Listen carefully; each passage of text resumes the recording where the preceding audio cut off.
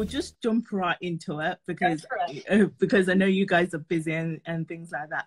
So, but what made you want to compete in Miss Universe? Because I know you're not a newcomer. You're an old timer like me. But Been around a while. Been around a while.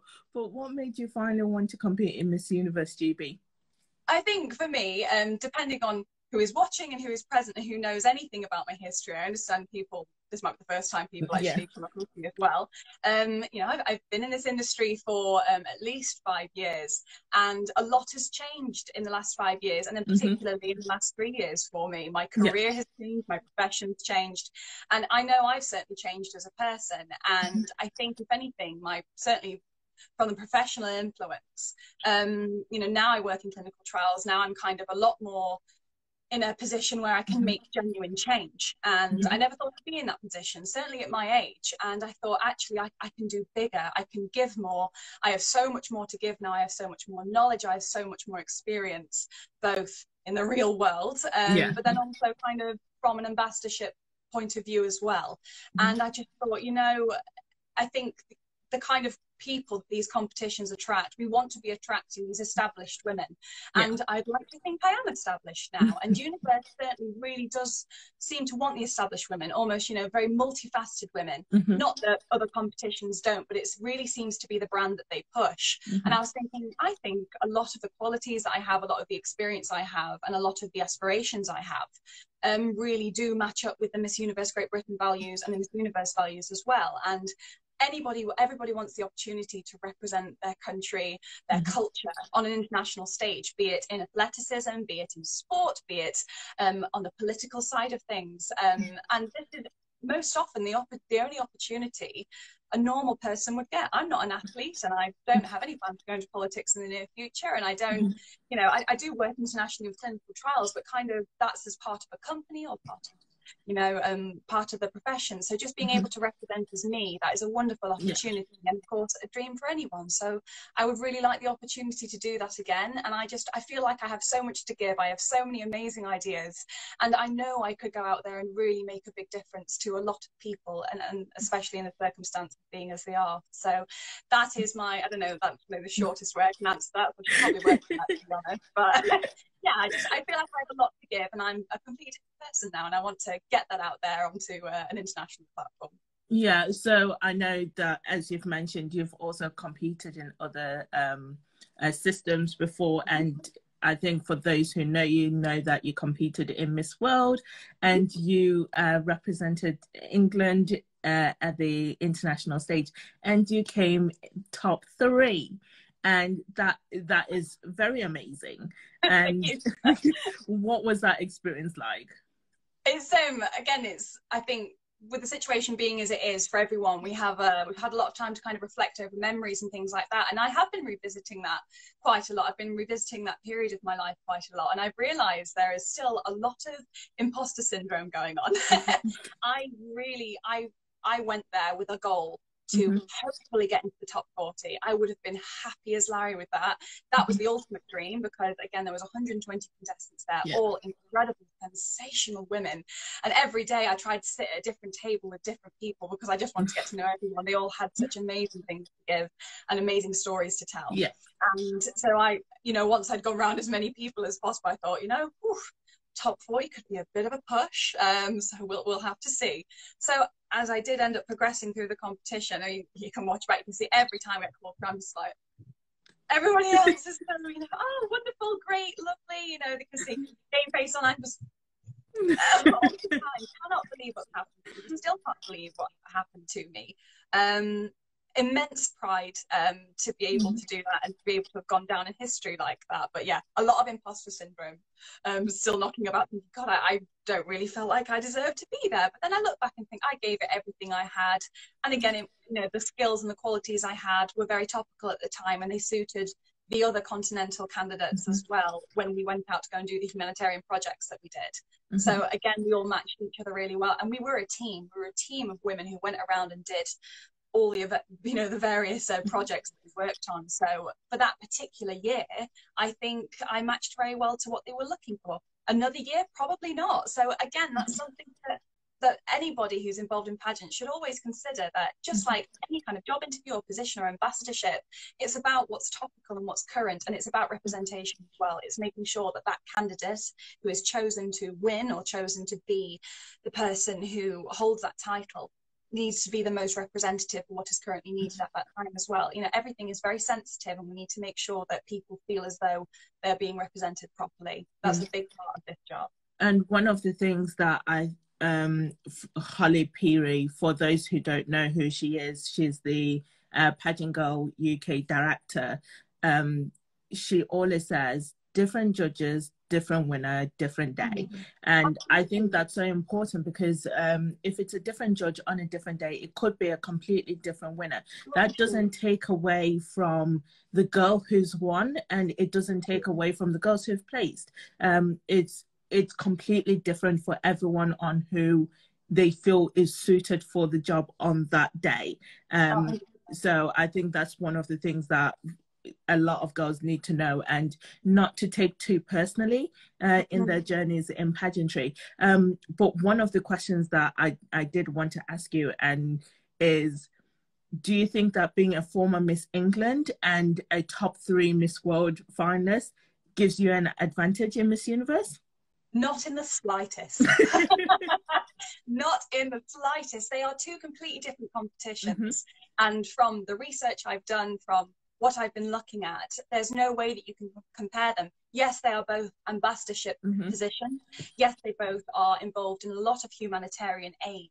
But I think, you know, one is kind of, if you're going to compare the two of them, I think one is, say, quite media-based and quite interested in outreach and making kind of non-specific impact, and the other kind of focuses on specific projects, picks a project, goes and does that. Whereas I think both, of course, are huge ambassadorship platforms, but I think, you know, if you were to look at the qualities of, and the personalities almost, of the different candidates who represent each year, you can see a significant difference.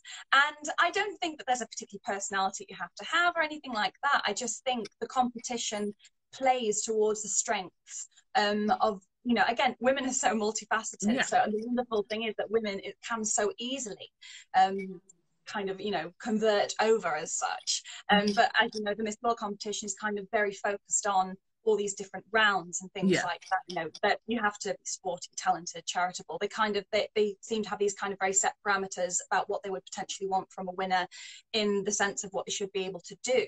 But then, you know, you compare Miss Universe, again, they seem to shape it around who that candidate is. So again, depending on what you want from a competition, it's whether or not you think, I must be able to do, I must be talented, I must be sporty, I must be this, that and the other, or I'm going to go and present myself to this competition, and then they're going to almost mold around me. So it's that's what I think is the big difference between the two of them. And it's almost maybe a little bit more vulnerable with Universe, in the sense you're going and saying, this is what I am. This is who I am. Is this what you want? Or is this suitable for this position, this year, this month, this decade period, you know, whatever kind of parameters that are set. So I think that's, you know, pardon the pun, the beauty of both of these competitions is that despite both being ambassadorship positions, they are so different. And again, they do encourage women to be multifaceted, both of them. And I just think one is more defined than the other.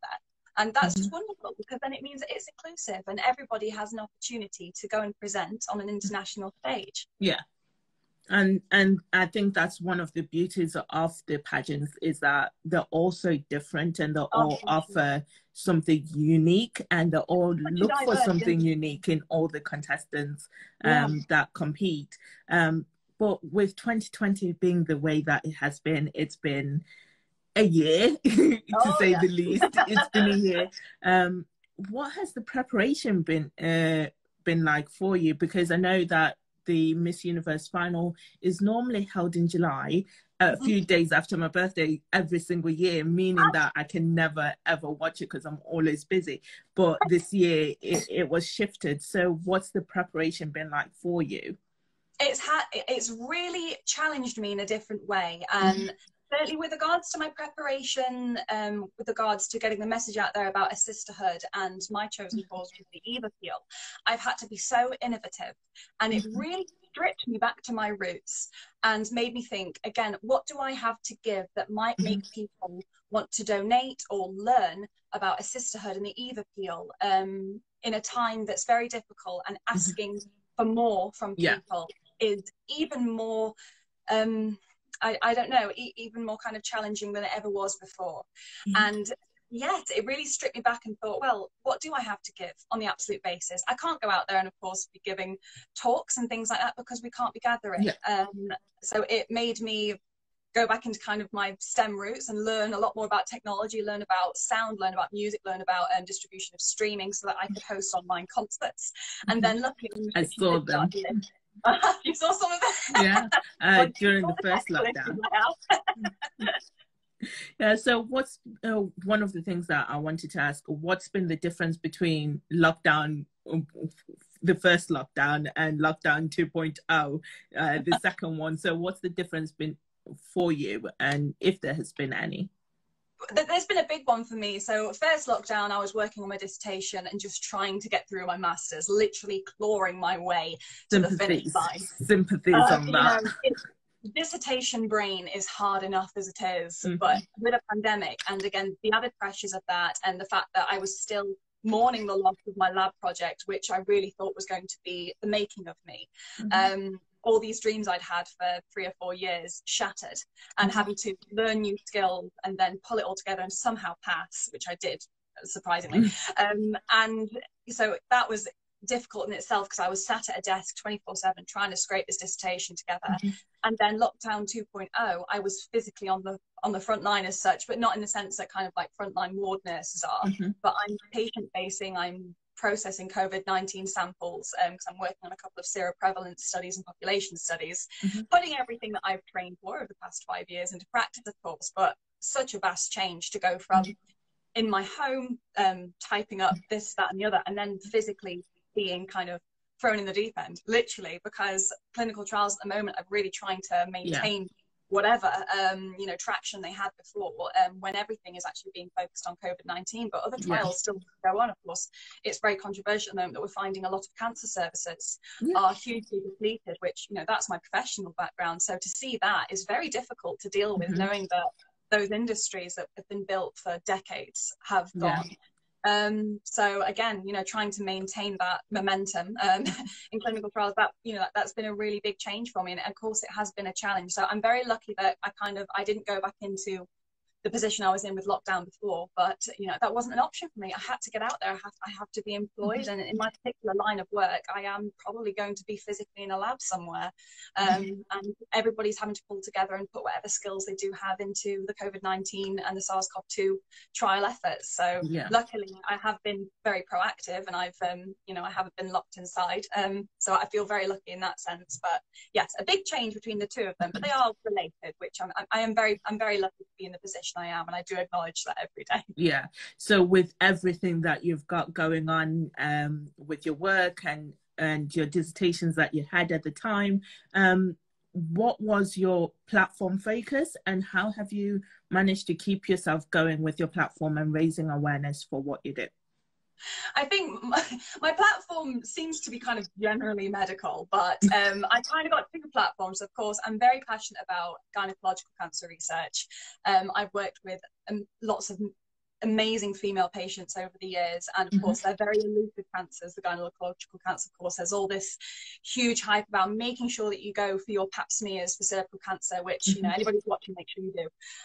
It's we hypothesize that we could probably pretty much eliminate cervical cancer with the right treatment, with vaccination, with regular assessment. So that is a huge part of the Eve appeal.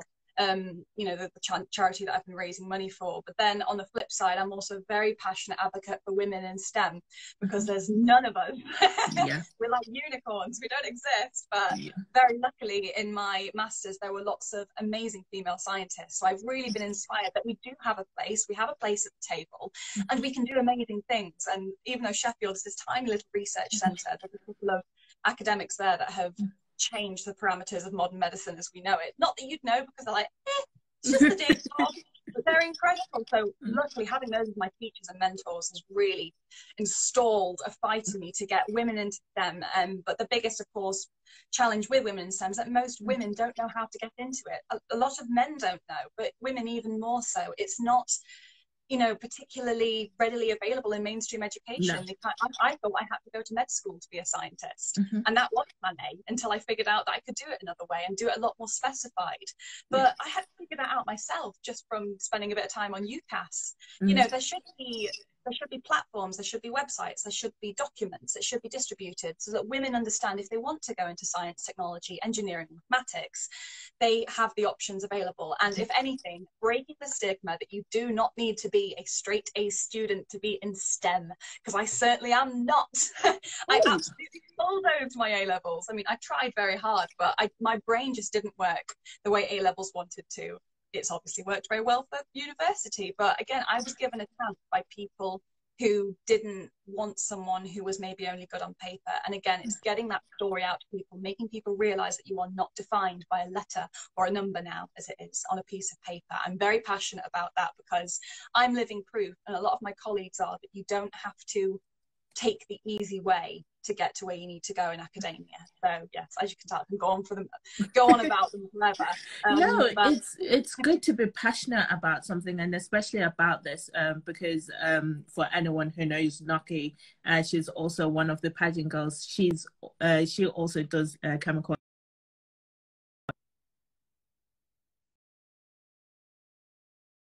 I paused. She's a graduate from chemical engineering, and she's so passionate about that. And I became passionate about STEM because of her. So to hear other people being passionate about it is really great. And it's something that we need to advocate for, I believe. And for anyone who's done a master's, I salute you, because I just finished mine as well. And those final months of your dissertation are pure. It's something else. It's another level of hell. And security, you're going through modules like, oh, just pass another exam. Lovely. And then again, the dissertation, you start, oh, I've got this lovely project, very nice. I'm not keen on it because it's not the one I wanted, but I can get through this. It's fine. I've got a wonderful supervisor. I've never had that before. Fabulous. I'm set up to get through this. And then, yeah, those last 3 months, the place. It's pure hell. Yeah. My goodness. The music I was listening to as well. You know, I came a completely different personality for sure. I went full on mad scientist, and you know, I really have this thing about mad scientists in the media. You know, like you look at, like, let's say big blockbuster releases like Venom and all these crazy scientists doing these terrible things. So I used to be very passionate about that, but I went to a really strange place when to be fair, I do sympathize, and I know what that place feels like. But one of the other questions that I wanted to ask is, as I've been asking all the contestants, if you've seen it on the other lives, is why should you win Miss Universe? It's such a pageant question, but it's something that I feel like we as a pageant community need to know more about you guys, and to know why you want to win. I think with British women as well, and British culture, we are so self-depreciative. Yeah. Our humour is self-depreciative. You know, we take the mick out of ourselves all the time in order to connect with each other, and we tell each other bad things that have happened to us in order to connect. So no, it's very much a question that we need to get out there, and in interviews in general, like, why should you get this job? Why do you deserve this position? So yeah, my answer to that is as I've said before, I do believe I have a lot of qualities that allow me to be hopefully quite prevalent in an ambassadorship kind of role. I'm very involved in the community. I'm very involved in the global medical research community as well. And if we're kind of looking at current topics and what I'm hoping is needed ambassadorship wise, I've experienced incredible feats of collaboration and unity on my day-to-day job. So I understand what needs to be done in order for that to happen. And I know I'm lucky in that sense. I know I'm very, very lucky to have experienced that, and not a lot of people do get that position, but that experience is valuable, and I would love to apply it to the platform of Miss Universe Great Britain. Again, I've said I have amazing ideas which I could do, everything that I'm already doing, but even bigger. And I know that the work that I'm able to do and the qualities and the skills that I have wouldn't just benefit the women of Great Britain, they would benefit the women of the world. So I'm hoping if I am successful, then that, you know, these ideas and these kind of goals and aspirations will be able to be taken forwards. But I really kind of hope that it comes across that I'm a very hardworking member of the community who very much, I'm very kind of purpose driven. I know what my purpose is. I know that my purpose is to help people at baseline, but I know exactly how I would be able to do that as well, through education, through accessibility, and through making sure that people feel represented as well on a number of platforms. Oh, that's amazing. And it's nice to hear that you actually know why you want to win the crown, and you seem to have a purpose as to what you would do with the crown should you win. Too many ideas.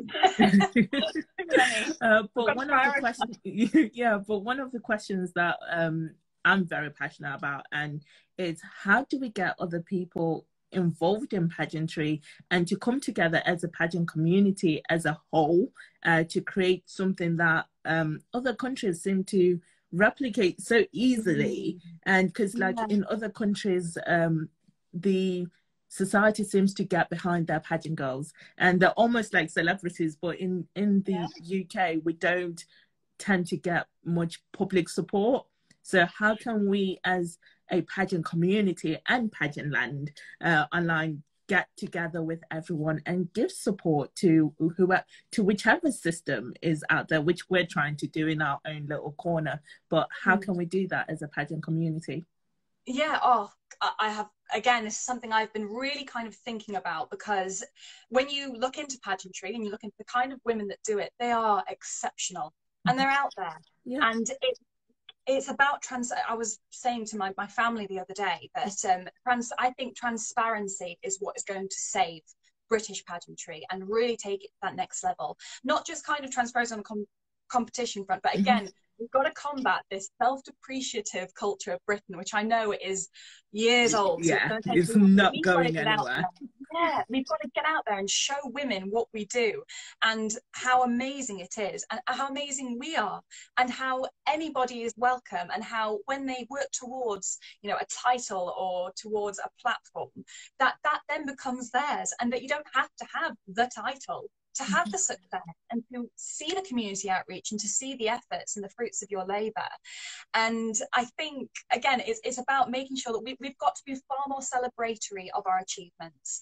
And before I was thinking, is it because the media hate us, or is it because of this? And I know it's not, because I've spoken to some wonderful journalists and I've worked with some amazing television companies that say themselves, why isn't this more well known? My daughter would love this, my cousin would love this, my sister would love this.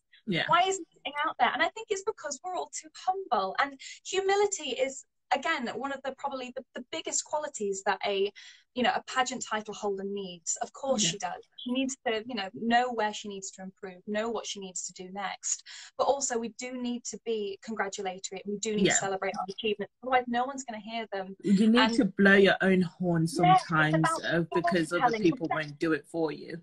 100%. And it's about sharing your stories and telling as many people as possible, because again, on a daily basis I meet them. God, you'd be a good Miss so-and-so or Miss so-and-so, Miss so-and-so. Oh, and I do, sometimes I will sit in the car like, you need to look into this. I'm not being crazy or anything, but I did this thing. I got to go all over the world. I got to work with amazing companies. I've got jobs and, incredible professional activity through this. You need to get involved. And people just sit there like, you're joking, this came from a pageant. I'm like, I am not joking. I still have job offers to this day in Mauritius, in China, in India. And so if I want to go somewhere, I can go there, drop the hat. And that wasn't from particularly Miss World experience. That was from the people I met at functions in the UK. So it isn't something that is only kind of exclusive to, say, the big five, if we must use that term, but I don't really like using that term. It is very much what you put in, you get out with pageantry. And I don't know any industry that's like that, again, with sports, singing, you name it. Most of the time, what you put in, you do not get out if you're lucky. Whereas pageantry, it seems to be so equal. If you work hard enough, you might not win the title, but you might get incredible opportunities. God, the opportunities I had as a regional title holder, some of them were absolutely, some of them could even be considered bigger than, what I did as a national title holder. And I think that's such a, a wonderful thing to advertise, a national, whatever, kind of region you decide to work within, you can do so much within that. And I think it's the only industry in the world where you can have immediate impact. And You know, so again, you have to work for years for some places to even see any kind of positive reaction or anything. Pageantry, you can get out there, you can talk to someone, build their confidence, inspire them, you can advise them, and it's immediate, straight away. You can walk away from the event knowing that you've left it better than you found it. So yeah, we need to be more celebratory, we need to be more transparent, we need to be, you know, we need to advertise ourselves as well, and also not be afraid of backlash, not be afraid that the media might say something cheeky. The UK media is questionable at best, you know, it's a big industry, and they do thrive off kind of selling scandalous stories. That can't be something that bothers us. We've got to carry on and do it anyway. I think there's a quote by Dolly Parton, isn't there, where find out who you are and then do it on purpose. It has to be, do it on purpose. That's it. That's exactly how we need to approach this. Be quite pushy, I think. Yeah, that's amazing. And I feel like we've got a lot of information here on this interview just to get to know you a little bit better and to get to know what you're passionate about, and to get to know why you think you need to win, why you think you should win the crown. And we as a Pageant Land community want to help all of you girls as much as possible and get to know you and get to know your skill set, to introduce you guys to a whole new audience. And I just thank you for taking your time to talk to me and to take time out of your day, because I know you're extremely busy.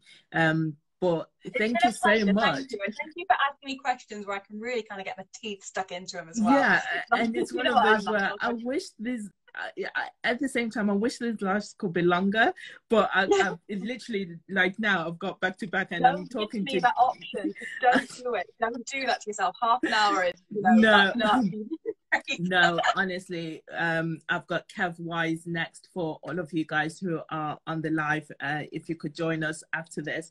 But thank you so much, and I just want to wish you good luck in the next 4 days. Only 4 days until we're having a Miss Universe GB winner. So good luck in all your preparation and as well in work, because I know you're also working alongside everything that you have to prepare for. So thank you for taking your time to talk to me. Thank you so much for having me. And again, what I said at the beginning, thank you so much for doing this. It's so nice and it's so inclusive. And I think it's such a wonderful thing to do in the lead up to competition. We are all very grateful. Thank you. Thank you. Some of my ideas do help people, some of them. This is great preparation for people who maybe have never done an interview before as well. So again, you're helping so many people doing this. You're providing entertainment, you're helping with our prep, and again, you're giving us this platform to get out there. So thank you so much. Thank you so much, Steph. I'll talk to you soon. And I think we're going to be also doing a true facts questionnaire on our Insta stories on Thursday, so you guys get involved and make sure that you follow Pageant Land online, because we do post pageant related things, and we're trying to build a community and we're trying to just get everyone involved. So thank you so much, Steph. Thank you so much for having me. Take care. Bye guys.